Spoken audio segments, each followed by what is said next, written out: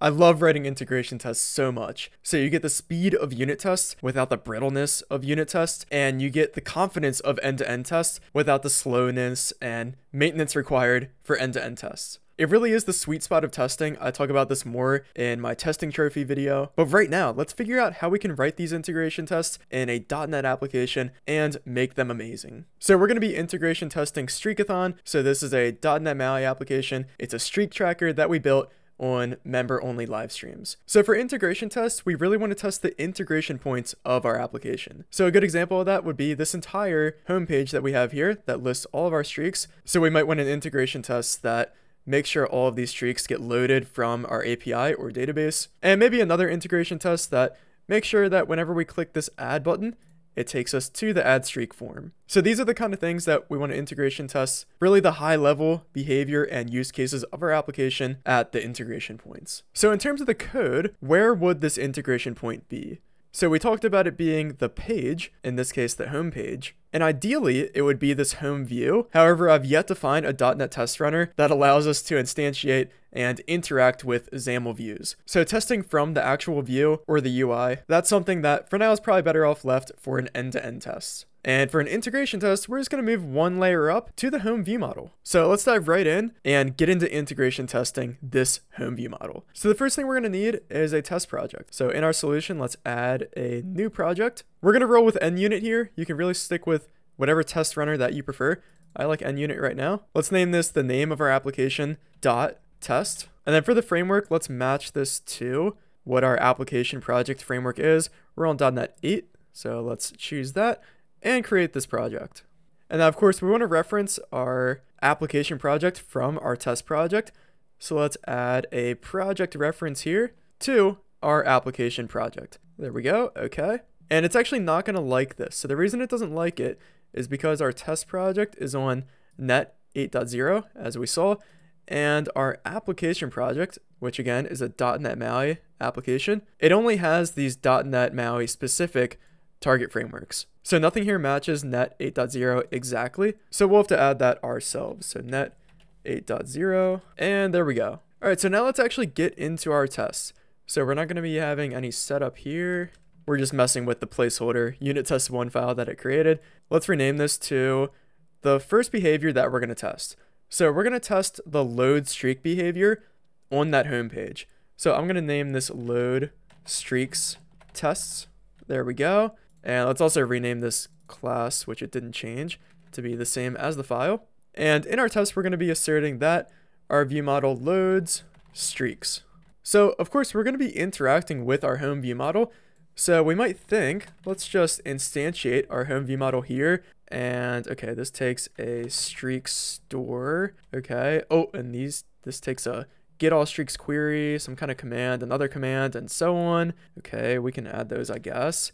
Then it takes an Firebase auth client. How do we instantiate that? So there's just a lot of things that we have to instantiate manually if we took this approach. And even worse, we'd have to make sure that all of the things we instantiate are in sync with what our parent project actually uses. So that being said, we really don't want to take this manual approach, I'd say. So how can we resolve our home view model easily and make sure it matches the home view model that's really going to be used in our application? Well, if we look at our MAUI application, we can see that we're leveraging dependency injection here. So we have our service collection that registers all of our services for our application, including our home view model. So what if we could reuse the service collection that we're using in our application in our tests as well? This would allow us to resolve our home view model with one line of code and make sure the home view model matches the home view model that we use in our application. So let's do it. So this service collection is just living inside of our create MAUI app. So we're going to have to extract this a little bit so that it's reusable. So I think a good cohesive solution here would be to just put an extension method on our MAUI program class called something like add streakathon, which of course is going to extend our service collection and inside here eventually register all of our services into whatever service collection that we're calling this from. So let's just grab everything that we want to register in this service collection. And oh, I don't actually want to copy this logger because we're telling it to write log somewhere. So let's leave that out of this. But let's cut everything else and paste it into our add streakathon method. And then at the end of this method, we want to return our configured service collection. And then from create Maui app, we just need to take our service collection and call our add streakathon method. Cool, so all we did was move our service registrations into a reusable extension method. Now we should address logging here before we move on. So I think what I want to do is still call add serialog from inside our extension method, and then we can just pass our logger into this extension method. So it'll be something like this, where we pass the logger into add streakathon. There we go. And then we just add that as a parameter. Oh, and then finally pass that logger into add serialog. Can't forget that. Okay, so now let's use this extension method in our test. So first we're going to need a service collection. Let's instantiate one of those. And then on the service collection, we'll simply call add streakathon. Now we do have to pass in a logger. And for something like a logger, I'd really want to pass in just a mocked logger. So for things like that, let's use a mocking package. So we're going to go into our test project and add a NuGet package. And we're going to add NSubstitute. Here we go. Let's install this. There we go. And this allows us to just pass in a mock for our logger. Let's import serialog here. All right, so service collection is configured with all of our app dependencies. So now let's take that and build our service provider. And finally, we can use that service provider to resolve our home view model. All right, so eventually I want to do some assertion here to make sure the streak's actually loaded. So we can add that. We want to assert that the streak overview view models, so these are the view models representing each streak in our list on the home page. We want to check that the count is equal to 1. But we kind of have an issue here. So if we look at how these streaks are loaded, let's dig into our home view model. It's actually through the streak store, where we call load, and that executes on this getAllStreaks query, which I did not name things very nicely here, but this eventually executes on this refit interface that loads our streaks from a Firestore API. But of course, for our test, we don't want to hit a Firestore API. And this is where mocking actually does come into play with integration tests. And I did talk about mocking being bad with unit tests, but the mocking we're going to be doing here, this is good mocking. So we're essentially just going to be mocking our environment and the boundaries of our application. So ultimately, we want to register a mock getAllStreaks query into our service collection so that we're not actually executing on this refit interface and making some sort of network request.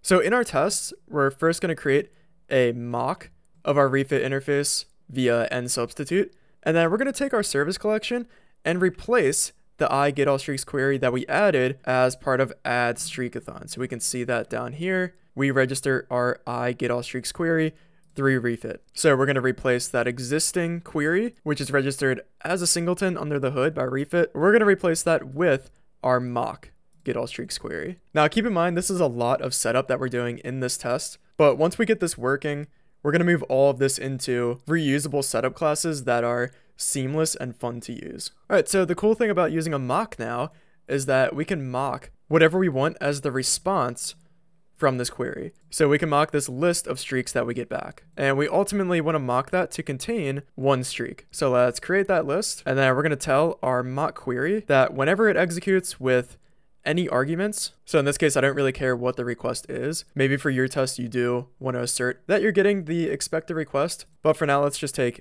anything. And when this method is called for, again, any arguments, we want to return a task that contains our list of streaks. All right, and now I'm just going to paste in the mock data for one streak here.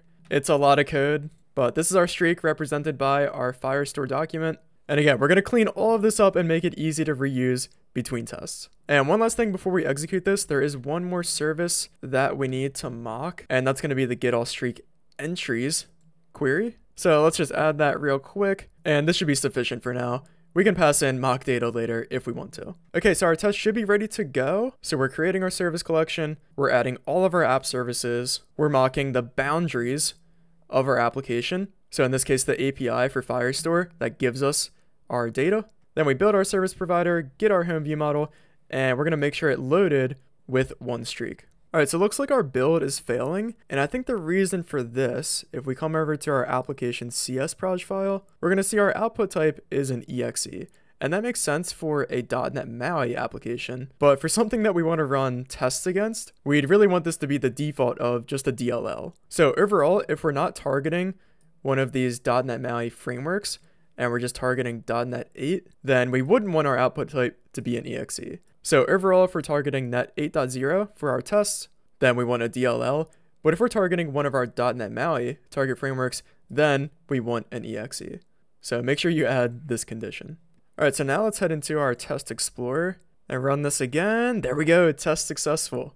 So with just this one test, we've tested that our service collection for our application compiles and can actually resolve our homepage. And then we've also asserted that our homepage calls this load streaks command, which loads our streaks from the streaks store, which calls our service class to load streaks, and then gets our streaks from the Firestore API, parses them correctly, and eventually returns them, and then updates the UI represented by our streak overview view models, which we assert on in our tests. So again, just this one test covers so much code. It gives us confidence that our application can load streaks all the way to the boundary of our application at the API layer, which means if we wanted to, we could essentially refactor everything from our home view model all the way to our API layer and simply rerun this test again to assert that our application is still working.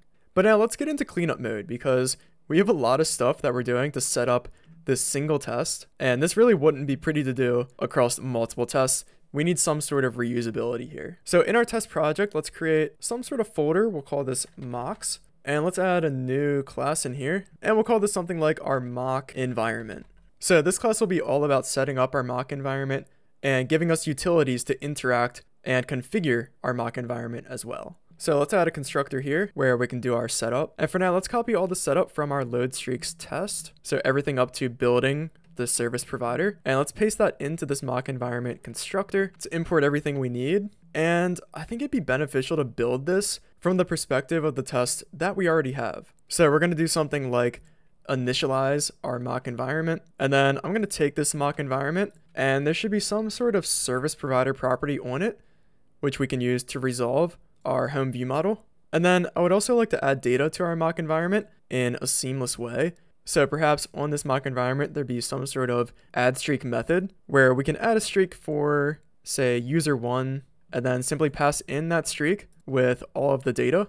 And that would be pretty much it. So we create our mock environment, set up our test data, get our view model, and then make sure it loaded. So let's see how this would look. So service provider property, that's pretty straightforward. We can just add a read-only property for that and then set it from our constructor. There we go, looks good. And then for adding a streak, let's just generate this method. So we'll be adding a streak for our user. And we ultimately want to add this streak to our streak collection group items, which I've already put an underscore in front of, which is hilarious because what we're going to do here is make this a field. So let's move this up here. It can be just a private read-only field. So let's reference that down here instead. And now that this is in a field, we can interact with this field from our add streak method. So we just want to take that field and call add. So we'll be adding a streak to that list. And let's just cut this Firestore schema that we've already initialized and paste that down here as that item that we're going to be adding. And now we just want to reference these parameters that get passed in. So the streak ID, the streak title, the description, and then the user ID. And let's clean this up a little bit. And awesome, there we go.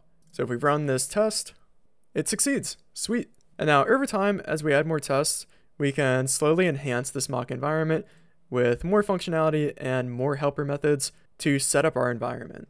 All right, so that being said, before we move on, let's create one more test. So this is going to be a killer test that asserts when we add a streak, it'll get added to our homepage. So this is going to be a very high level test that gives us a lot of confidence in our application. So let's create a new class, call this the add streak tests.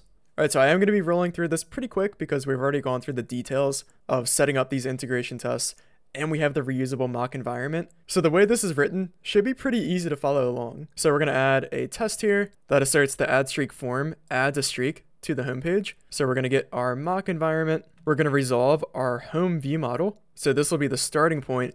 And starting off, we want to assert that in the beginning, the home view model has no streaks.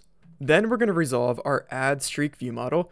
So this is the view model representing the form to add a streak. So that being said, we're going to literally fill out this form kind of. So this is really exciting. We're kind of testing from the user's perspective. So we'll add a title and then a description.